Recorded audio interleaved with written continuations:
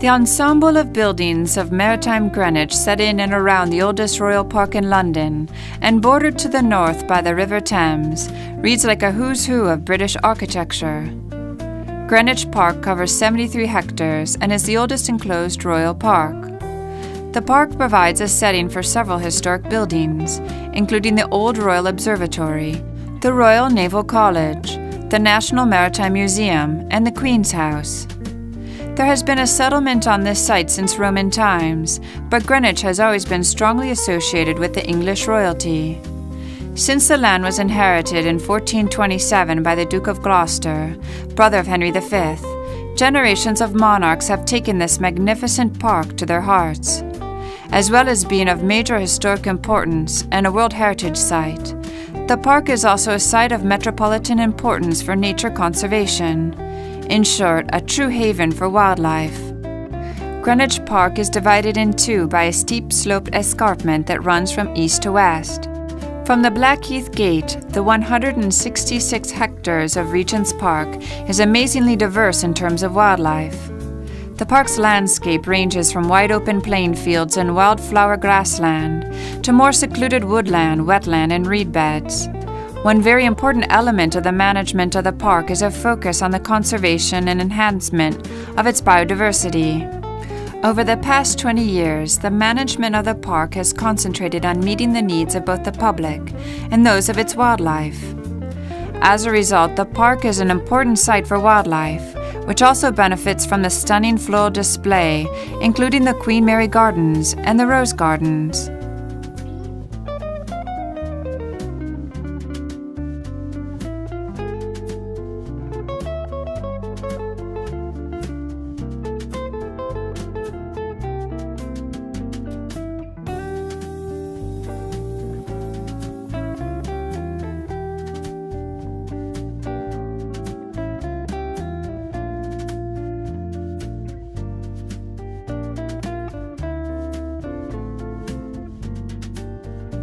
The oldest, largest, and most noticeable inhabitants of the park are its trees.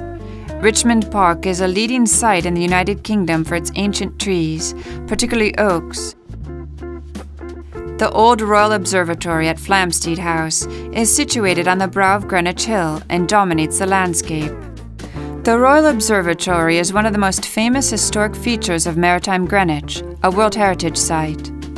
Situated where east meets west, the home of time has been at the heart of nautical astronomy since the late 17th century, when Charles II commissioned Christopher Wren to design a building in which the first royal astronomer, John Flamsteed, could determine the longitude of places. It was built in 1675, with Sir Christopher Wren as the architect. It was built as a home for Flamsteed, who lived in the 4 rooms of the ground floor, and worked in the octagon room above until his death in 1719. Since the late 19th century, the prime meridian at Greenwich has served as a reference line for Greenwich Mean Time. It can now claim to be the center of world time and was the official starting point for the new millennium. The observatory is the home of the world's prime meridian, longitude 0. Every place on Earth is measured in terms of its distance east or west from the Greenwich meridian. The line itself divides the eastern and western hemispheres of the Earth, just as the equator divides the northern and southern hemispheres. Moving towards the river, on the left side of the observatory, is the Church of Our Lady Star of the Sea. First built in 1793 for Catholic seamen at the nearby Royal Hospital, the church was later rebuilt in 1851 by the architect William Wardell.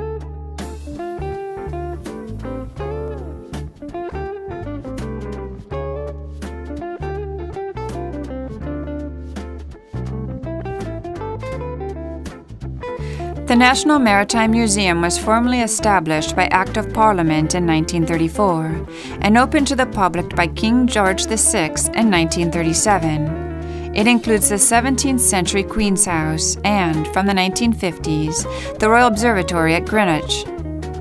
The museum has the most important holdings in the world on the history of Britain at sea, including maritime art, both British and 17th century Dutch, cartography, manuscripts including official public records, ship models and plans, scientific and navigational instruments, timekeeping and astronomy, based at the observatory, as well as many other categories.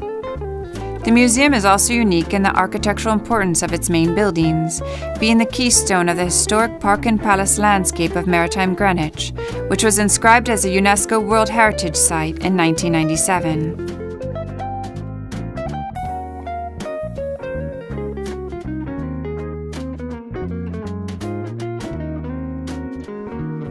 In making its collections available to visitors, the museum interprets human stories represented by the instruments, models, paintings, manuscripts, drawings, charts, uniforms, medals, and swords on display.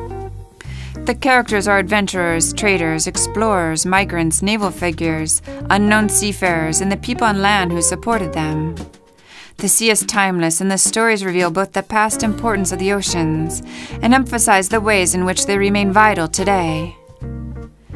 Planet Ocean is a project of the National Maritime Museum to raise awareness of the legacy of the oceans and their future importance.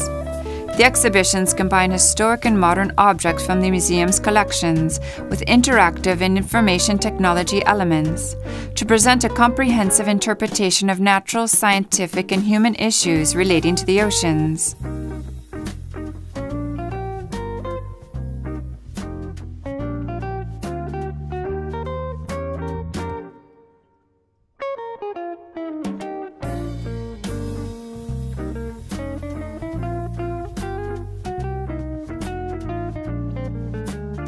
This perfectly proportioned Palladian house from 1616 is a splendid setting for an art gallery displaying part of the National Maritime Museum's extensive collection.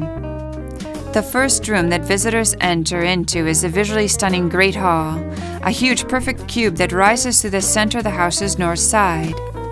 The design of the whole house, and the Great Hall in particular, reflects Renaissance ideals of mathematical, classical proportion and harmony. Probably the most striking feature of the Great Hall is a geometrically patterned black and white marble floor.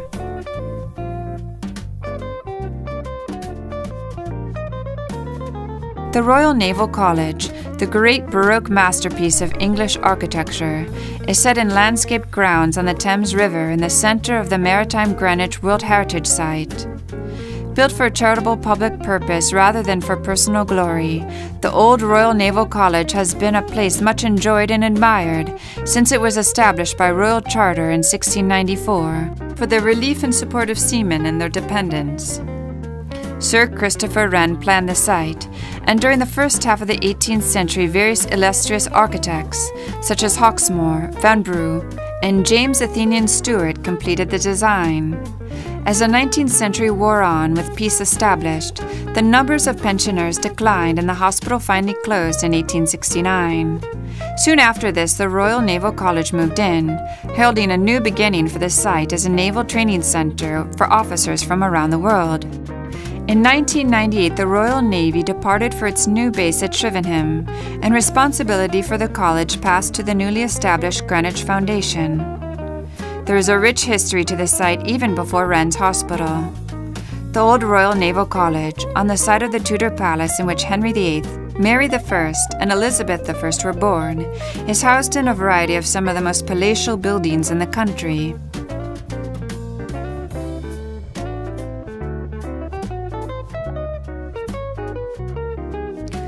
From the riverside, the Royal Naval College is composed of the Queen Anne Court, and the Queen Mary Court and its chapel on the left, and by the King William Court with the painted hall and the King Charles Court on the right.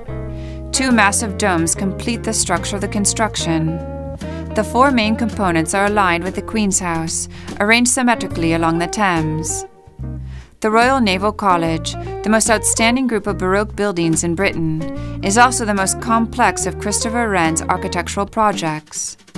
A spectacularly versatile academic, Wren gained a world-class reputation as both a mathematician and an astronomer before turning his attention to architecture. With a background as a highly educated scholar and scientist, Sir Christopher Wren rose to become the most important architect of his age. The Great Fire of London provided Wren with the perfect opportunity to display his talent. Although his overall project for London was too ambitious in scope, he was able to provide the city with over 50 magnificent churches, including St. Paul's Cathedral. Soon, maritime Greenwich will have a new addition to its historic landscape, the Greenwich Wheel. At 60 meters from the ground, taller than Nelson's Column, visitors will take in panoramic views from beyond the maritime Greenwich World Heritage Site in a rare perspective. The Chapel of Saints Peter and Paul was the last major element in the hospital's construction and completed Thomas Ripley's design in 1751. It originally had a plainer interior than the present one and was typical of the English Baroque in relying for its effect on space and proportion rather than embellishment. There was a flat coffered ceiling, an apse at the east end, and galleries, though less ornate than the present ones.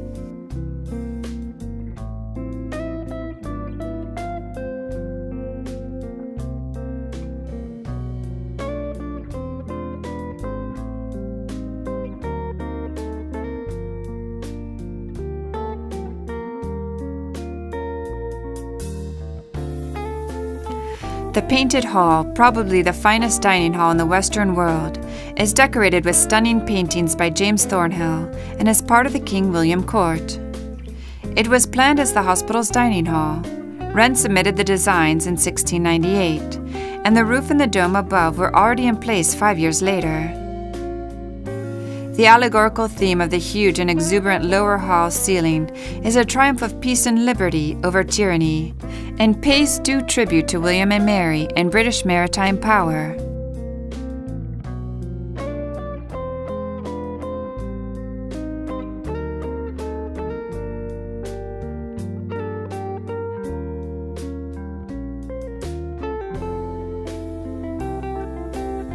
Part of the town of Greenwich, with its splendid private homes and terraces, is included in the nominated area.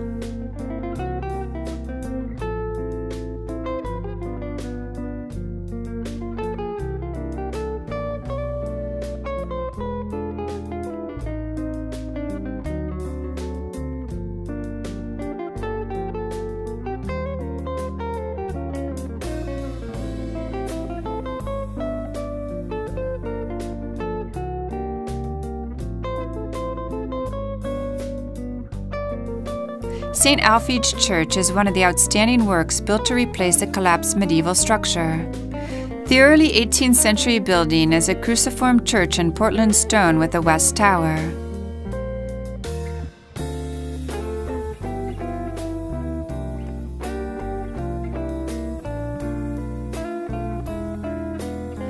The Trafalgar Tavern, fronting on the Thames, is an elegant building in the Regency style, with cast-iron balconies and canopied bow windows. The Capitol Ring begins in the borough of Greenwich, at the southern terminus of the Woolwich Ferry. In its journey through Greenwich, it adopts the route of two existing pedestrian routes, the Thames Path as far as the Thames Flood Barrier just west of Charlton, and then the Green Chain Walk. The ensemble of buildings and landscape that constitutes the maritime Greenwich site has preserved a remarkably high degree of authenticity in every sense of the term.